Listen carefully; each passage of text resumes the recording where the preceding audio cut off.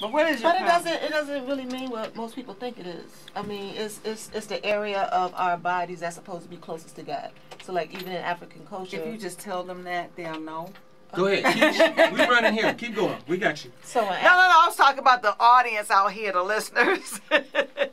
I can't wait for you to say that one. Keep saying it. Go ahead.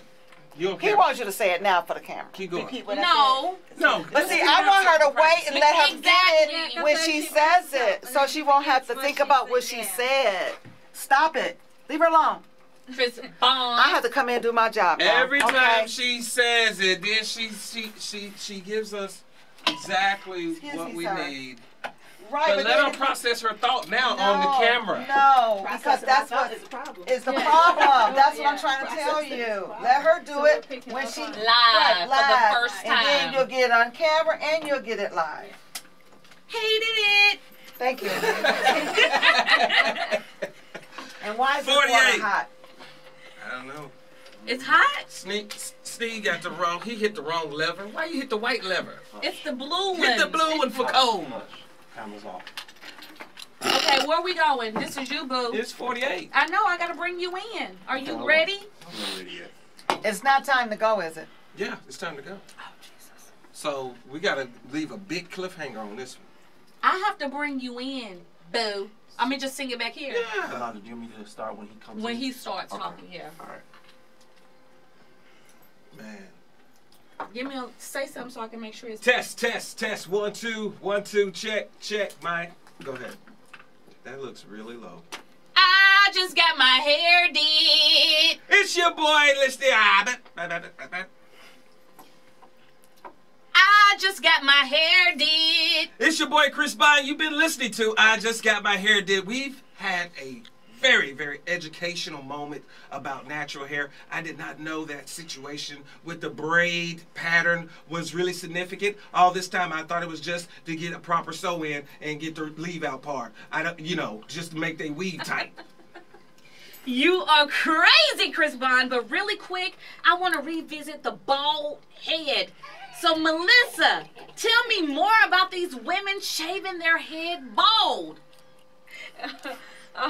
Like I said before, it had a lot to do with the marriage aspect. When a young woman marries into a family, that's the first thing she does to show her complete loyalty to her husband and her new family, which is now her mother, her father. That's how they're viewed from that point on.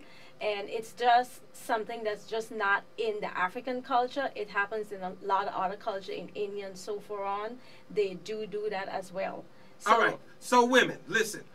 Just don't think that it's a stylish thing, because I know I've been seeing a whole lot of women with one side off and then the other side, is it some significance to that, Sean?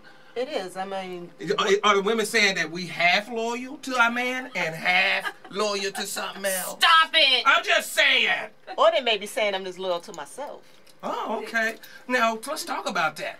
Women are getting a lot of power from going natural. And when they first started doing it, I know a lot of women say, you got to be true to yourself. You got to really feel this thing. So what is the significance of natural hair and power for women? You have to have a confidence with natural hair. You will see that across the gamut. You can tell the difference between a confident woman who is going against or literally bucking society and what the basic traditional definition of beauty was, for them to go across that against their family, their friends, their employers.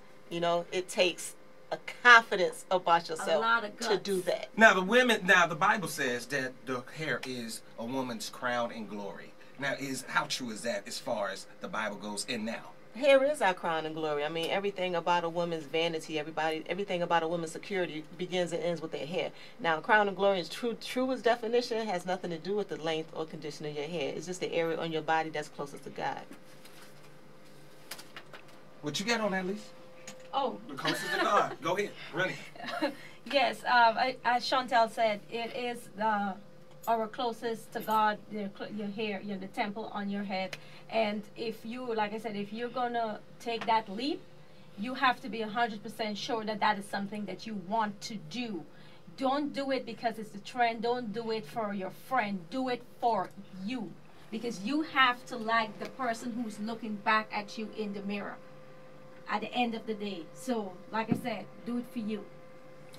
In Africa, a woman stripping her head basically showed her she was giving up her identity and becoming a new woman on behalf of the man that she was choosing as her husband or the man that chose her as a wife. So it's stripping the vanity, it's stripping who you are, it's stripping your identity and becoming who you need to be for this man.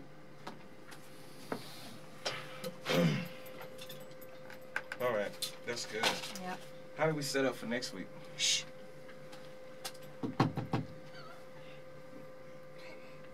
All right, Nashville. Thank you guys so much, Melissa and Chantel. Nashville, that's it. We have wrapped. I just got my hair did. And you guys can log on to the website, 92qnashville.com, for more of I Just Got My Hair Did tips, info, and videos. All brought to you by Nappy Hut Nashville. Stick around. Lots more music coming up right after the break. We are the best mix of R&B. We're 92Q. Record. Go ahead.